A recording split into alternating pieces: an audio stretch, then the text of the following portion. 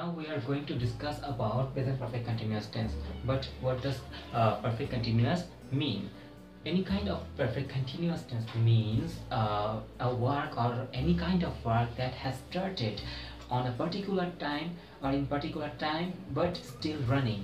মানে এমন কোন একটা কাজ যেটা কোন একটা নির্দিষ্ট বা অনির্দিষ্ট সময় শুরু হয়েছিল বাট এখনো চলমান অবস্থায় আছে, এই ধরনের ঘটনাগুলোকে আমরা পারফেক্ট কন্টিনিউয়াস হিসেবে কাউন্ট করতে পারি। এরকম present perfect continuous, past perfect continuous এবং ফিউচার পারফেক্ট কন্টিনিউয়াস রয়েছে। যেটা এখন প্রেজেন্ট পারফেক্ট কন্টিনিউয়াস নিয়ে আলোচনা করব, তাহলে লেটস গ্ল্যান্স অন ইট। হ্যাঁ, আচ্ছা, একটু ফর্মটা দেখেন। ফর্মটা অনেক বড় একটা ফর্ম দেখে মানে একটা স্ট্রাকচার মনে হচ্ছে, তাই না?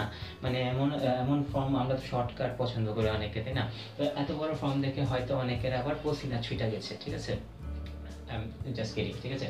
আচ্ছা, যাই হোক, এখানে অ্যাকচুয়ালি আমাদের একটা জিনিস নোটিস করতে হবে আমাদের, যে এখানে পারফেক্ট কন্টিনিউয়াস টেন্স আছে, মানে দুইটা টেন্সের কম্বিনেশন রয়েছে। দুইটা টেন্সের কম্বিনেশন মানে দুইটা স্ট্রাকচারালগতভাবে দুইটা টেন্সকে মানে জড়িয়ে দিয়েছে, ঠিক আছে, বা একত্র করে দেওয়া হয়েছে।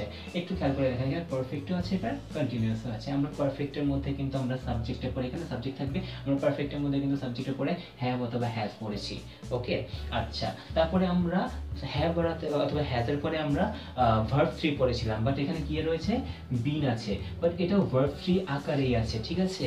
কিভাবে আমি বলি, এই বি ভার্বেরও ভার্ব ফর্ম রয়েছে, বি, ওয়াজ অথবা ওয়্যার, তারপরে হলো বিন, ঠিক আছে?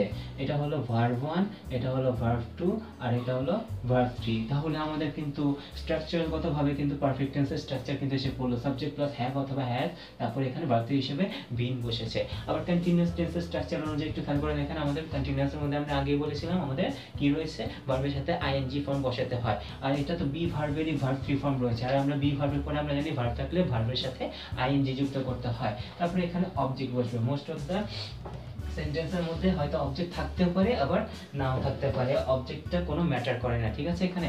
আচ্ছা, তারপরে এখানে লাস্টের দিকে আমাদের কি বসবে? এখানে কন্টিনিউয়াস পর্যন্ত কিন্তু ডান।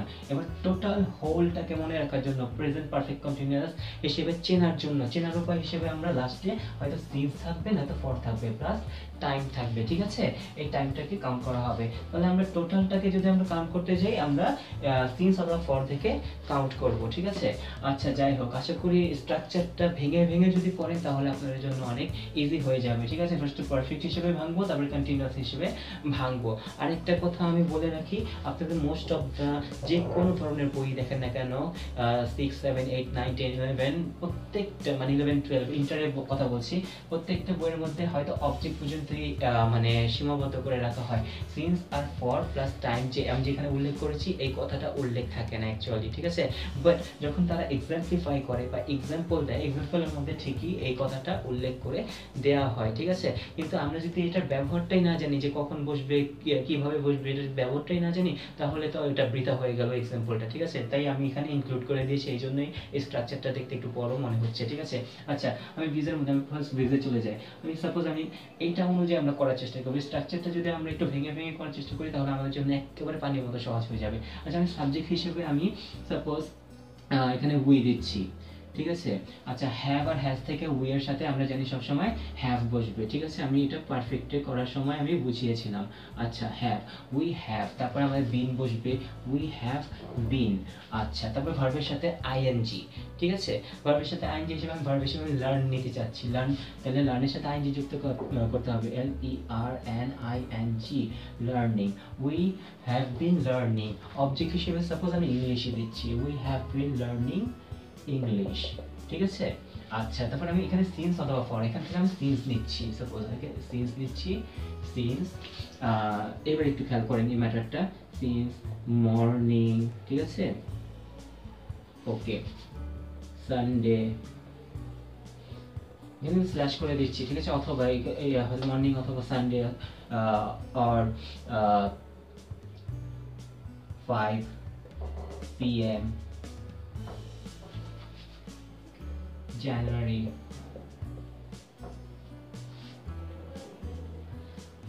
2019 etc, ঠিক আছে?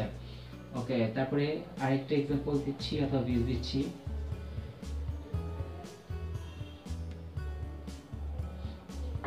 হি, এখানে হ্যাভ বা হ্যাজ থেকে আমি হ্যাজ নিচ্ছি, হি হ্যাজ, এখানে স্ট্রাকচার অনুযায়ী বিন হবে, হি হ্যাজ বিন। আমরা জানি হ্যাজ কেন বসলো, থার্ড পারসন সিঙ্গুলার নাম্বার থাকলে হ্যাজ বসে। আচ্ছা, হি হ্যাজ বিন। আচ্ছা, তারপরে এখানে আমি ভার্ব হিসেবে, ভার্বের সাথে আইএনজি যুক্ত করতে হবে, ভার্ব হিসেবে লিভ দিতে চাচ্ছি। আচ্ছা, লিভ হিসেবে তাহলে আমরা লিভের সাথে আইএনজি যুক্ত করতে হবে, হি হ্যাজ বিন লিভিং, ঠিক আছে। আচ্ছা, অবজেক্ট হিসেবে আমি এখানে ইন ঢাকা দিচ্ছি, অবজেক্ট হিসেবে ঢাকা লিখছি, ঠিক আছে।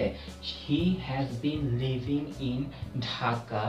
তারপরে সিন্স বা ফর থেকে আমি ফর নিচ্ছি, উপরে সিন্স দিয়েছিলাম, এখানে ফর নিচ্ছি, ঠিক আছে। আচ্ছা, ফর সাপোজ এখানে 3 days or 4 months or 5 years etc. ওকে। আচ্ছা, তাই এখানে আমি কিন্তু স্ট্রাকচার অনুযায়ী সবগুলো দিলাম, ঠিক আছে।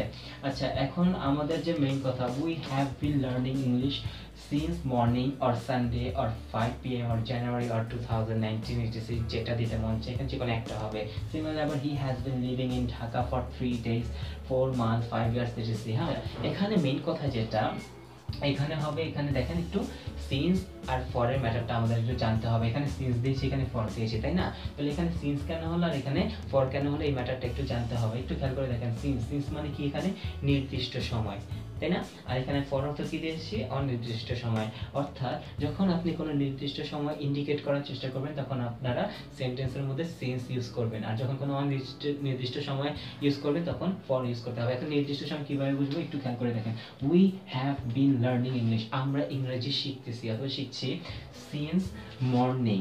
আচ্ছা, অনেকগুলো সময় রয়েছে, মর্নিং, আফটারনুন, তারপরে মানে নুন, আফটারনুন, ইভিনিং, নাইট, ঠিক আছে। এইগুলোর মধ্যে নির্দিষ্ট করে আমি মর্নিংটাকেই বলা হচ্ছে, ঠিক আছে। আচ্ছা, আবার সানডে, সানডে মানে সপ্তাহে 7টা দিন, 7টা দিনের মধ্যে আমি নির্দিষ্ট করে সানডেটাকেই বলছি। আচ্ছা, 5 PM 24 ঘন্টার মধ্যে আমি ঘড়ির সময় ঘন্টার মধ্যে আমি 5 PM-টাকে আমি নির্দিষ্ট করে ধরতেছি। আচ্ছা, জানুয়ারি 12টা মাসের মধ্যে আমি জানুয়ারি মাসটাকেই বা জানুয়ারি মাসটাকে আমি নির্দিষ্ট করে বলছি। আচ্ছা, 2019 এই পর্যন্ত অনেকগুলো বছর চলে গিয়েছে, এর মধ্যে আমি নির্দিষ্ট করে আমি 2019টাকে ধরেছি। তাহলে আমরা সিন্সটা কোন অর্থে নির্দিষ্টতা পেয়েছি আমরা বুঝতে পারলাম হয়তো, হ্যাঁ, ঠিক আছে। এবার he has been living in Dhaka for, আচ্ছা, সে ঢাকায় থাকতেছে অথবা ঢাকায় বসবাস করছে, ঠিক আছে। এখানে কি দিয়েছি, ফর 3 days, ফর 3 days। এখন আমরা তো জানি ডেজ মানে সপ্তাহে 7 দিন, এখন কোন 3 দিন আমরা তো জানি না, সানডে, মানডে, টিউসডে অথবা ফ্রাইডে, স্যাটারডে, সানডে, আমরা কিছুই জানি না।